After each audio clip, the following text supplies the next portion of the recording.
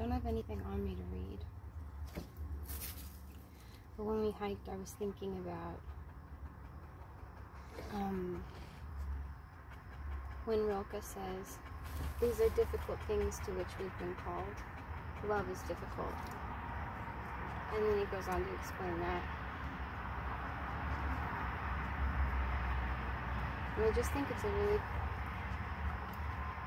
been a really beneficial way to think about it.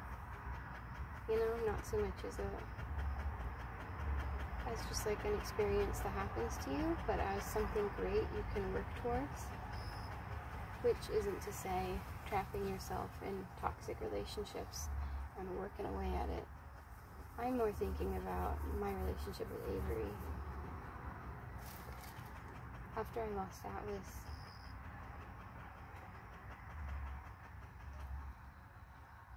I don't know, part of me at least closed. And it was very difficult to connect to anyone else. And it was really difficult to love Avery the way she deserved to be loved. And, you know, the more I've thought about that lately, the more I really want to challenge myself to the difficult, great thing of love.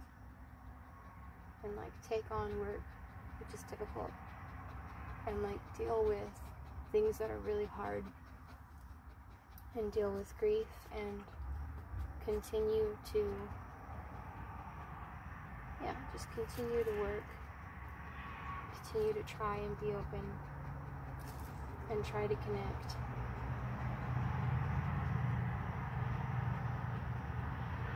I don't know. It just was hitting home with me while I was hiking.